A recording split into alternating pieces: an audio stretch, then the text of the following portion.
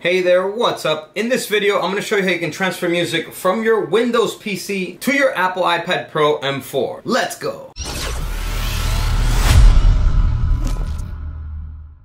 So, welcome back to the video. My name's Sergio, and in this channel, I make life-saving tech videos. So if you're new here, make sure to subscribe. Also, hit the bell if you want to get notified when I upload new videos. Also, if you want an epic custom phone case like these for your phone, there's going to be a link down below in the description. And with that being said, let's jump right in. All right, so in this video, I'm going to show you how you can transfer music from your Windows PC to your Apple iPad Pro M4. And you may want to do this because maybe you want to have music stored on the memory of your iPad so that you don't have to be connected to Wi-Fi or data in order to listen to music. So first off, let me just show you here that right now we do not have any music on this iPad. If you go to music here, you see that there is nothing in the library. You can go to search, your library, Apple Music or library, there is nothing. And if we go to playlist here as well, there are no playlists at all either. All right, so I just want to verify that before we begin so you can see that there currently is no music on the iPad. So what we are going to need for this procedure is a USB-C cable. The iPad Pro M4 uses USB Type-C, so we're going to go ahead and connect it to the iPad Pro and to the Windows PC.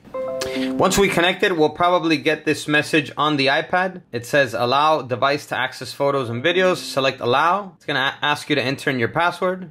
Okay, it's most likely going to install drivers here on your computer. This computer already has the drivers for the iPad installed. Okay, but that should take a few seconds. So next thing you're going to have to do is you are going to have to download iTunes. This is the program that you will use to connect your iPad to your Windows computer. So we're going to select this option right here. It says download iTunes for Windows. And then here it says download iTunes for Windows from the Microsoft Store. So go ahead and download it and then hit download. Okay, once it's downloaded, go ahead and select the file over here and double click on it to install it. All right, then it's going to give you this message right here when it's installed.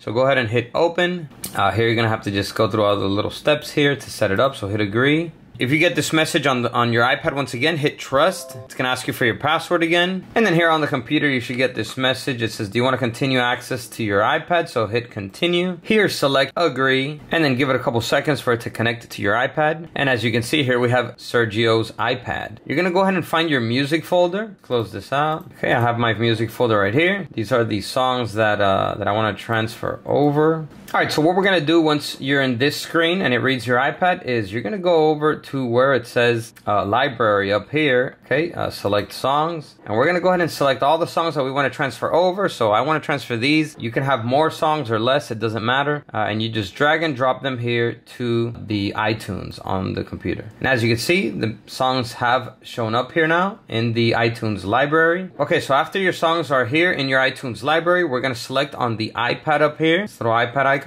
It's going to take us over here to the iPad menus. Okay, and then here we are going to select music. Here we're going to select sync music, and it should read all of the songs in your iTunes library. So as we can see, we have 17 songs that I transferred over. It's these. You know, if you have more, it should read all of them. It's going to read more, or less, it'll read less. So once you select this right here, select entire music library and then hit apply down here. And then it's going to give you this option here. Just hit sync and replace. Give it a couple seconds for it to sync everything. Okay, as you can see, it finished syncing up here. So once you see it's done, go ahead and select done. Okay, and that's pretty much it. Okay, so now here on the iPad Pro, if we go to Apple Music, after a few seconds, now as you can see, these songs are now showing up here in our library. Whereas before, I had no songs at all. So all the music was transferred over from the Windows computer to the Apple iPad Pro M4. That is how you transfer the music. Go ahead and hit that like button if this video helped you out. Comment down below and let me know. That's all for this video. I'll catch you guys in the next one. As always, peace.